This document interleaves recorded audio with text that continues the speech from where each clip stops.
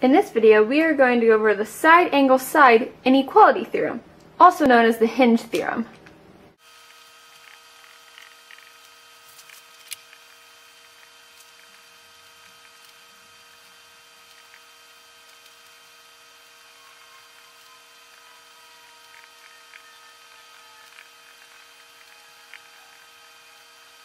SAS Inequality theorem, otherwise known as the Hinge theorem, T38 says that if two sides of a triangle are congruent to two sides of another triangle, and the included angle of the first triangle, so that's the angle between the two sides specified, if that angle has a greater measure than the other angle on the other triangle, so the angle that corresponds, then the third side of the first triangle is longer than the third side of the second triangle. Let me explain this theorem using a picture.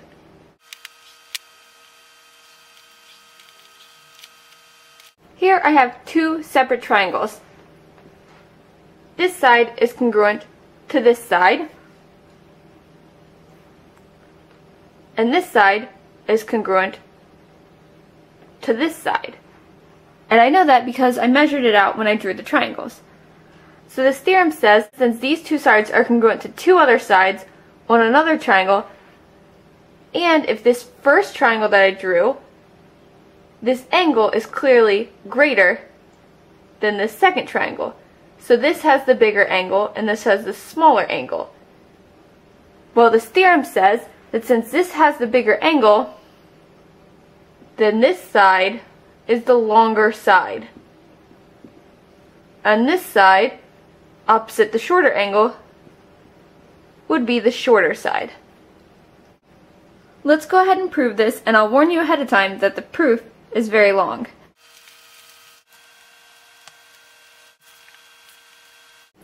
Here I have two triangles, ABC and XYZ. Side AB is congruent to side XY, and side AC is congruent to side XZ. Also, the measure of angle A is greater than the measure of angle X. So we know that angle A is greater than the measure of angle X. So we need to prove that this third side, BC, is larger than YZ.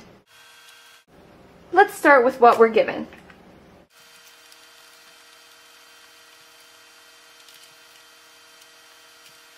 We're given triangle ABC and triangle XYZ such that segment AB is congruent to segment XY and segment AC is congruent to segment XZ.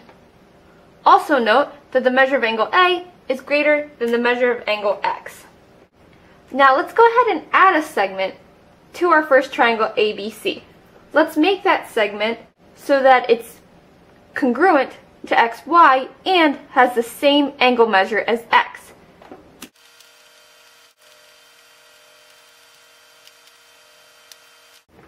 So we added this segment AR such that RAC was equal to the measure of angle X, and segment AR is congruent to segment XY.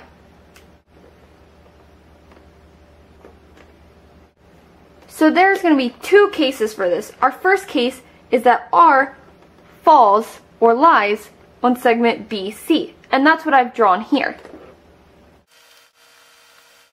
Right away, we have side-angle-side that is congruent to side-angle-side. By the side-angle-side postulate, we can say that triangle ARC is congruent to triangle XYZ. And since those two triangles are congruent, then by the CP-CTC, which says corresponding parts of congruent triangles are congruent, we'll have that RC is congruent to YZ. By CP-CTC, RC is congruent to YZ, so the length RC is equivalent to the length YZ, and that's by the definition of congruent segments. But RC is part of a smaller segment, BC, so let's go ahead and use the segment addition postulate to represent BC.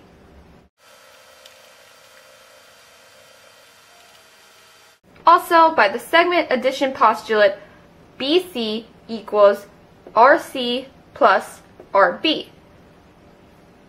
And because BC equals RC plus RB, by the definition of inequality, we can say that BC is greater than RC.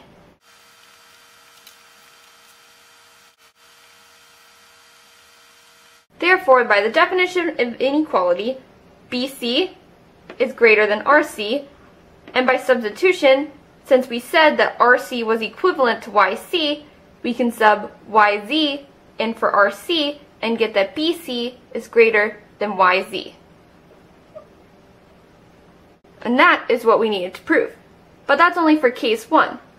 Let's look at case 2, where R does not lie on BC. Let's draw that out real quick. Notice that my AR is still the same length, so AR is going to be congruent to XY still, and this angle RAC is still congruent to my angle X. But AB and BC are in a different position.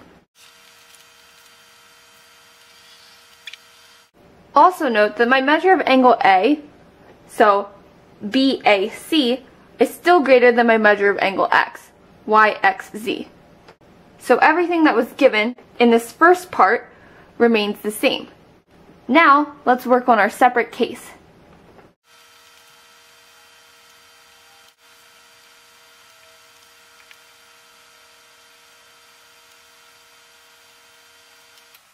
We're going to create a point S on the intersection of segment AR and segment BC. So that would be this point here is S. We're also going to create a segment AT such that T, so the point T, lies on segment BC, and the angle BAT is congruent to the angle TAR. So this point T has to be placed so that the angle BAT is congruent to the angle TAR. Basically, this segment AT is an angle bisector of BAR. So there's my point T, and I have that BAT is congruent to TAR. Remember that AR was congruent to XY. And we said that when we originally drew the segment AR. Well, since AR is congruent to XY, and XY was congruent to AB, then, by the transitive property, we can say that AR is congruent to AB.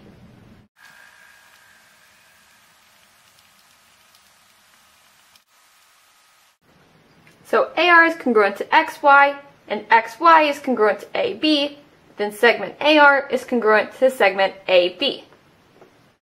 We also know that the segment we created, AT, is congruent to itself by the reflexive property.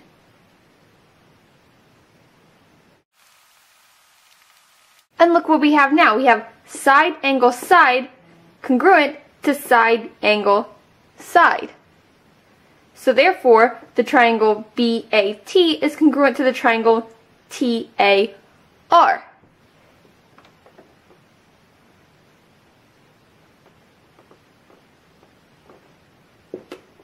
And that's by the side-angle-side postulate.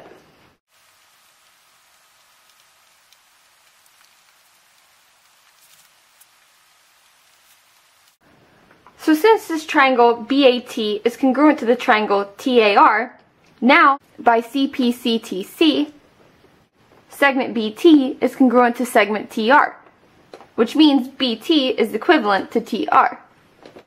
So this BT is congruent to TR.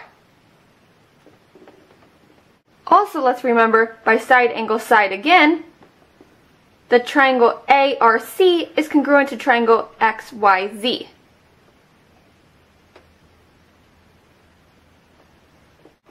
And since those two triangles are congruent, by CPCTC again, RC is congruent to YZ. And I'm switching over to a different color for new congruent segments. And that's so I don't have to have many little dashes across this line.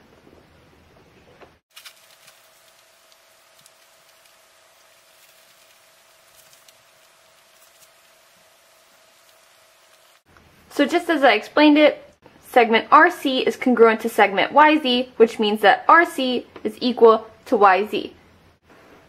Now with the segments we added, you notice that we have a new triangle, CRT. And by the triangle inequality theorem, we can say that TC plus TR is going to be greater than RC. So we have triangle CRT where TC plus TR is greater than RC. But remember, up here we showed that BT was equal to TR. So let's substitute BT in for TR. But what exactly is TC plus BT? Looking back at our picture, the segment TC plus the segment BT is the entire segment BC, and that's by the segment addition postulate.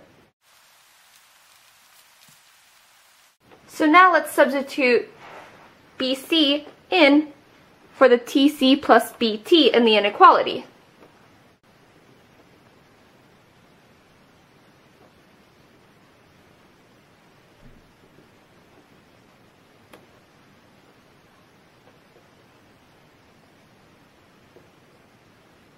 So now we have that BC is greater than RC.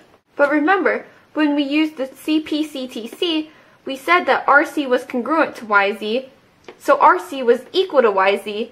So now let's substitute YZ in for RC. So again, by substitution, BC is greater than YZ. And since we proved that both cases are true, we have proven what we needed to prove. That if two sides of a triangle are congruent to two sides of another triangle, and the included angle of the first triangle is greater than the included angle of the second triangle, then that third side of the first triangle is greater than the third side of the second triangle.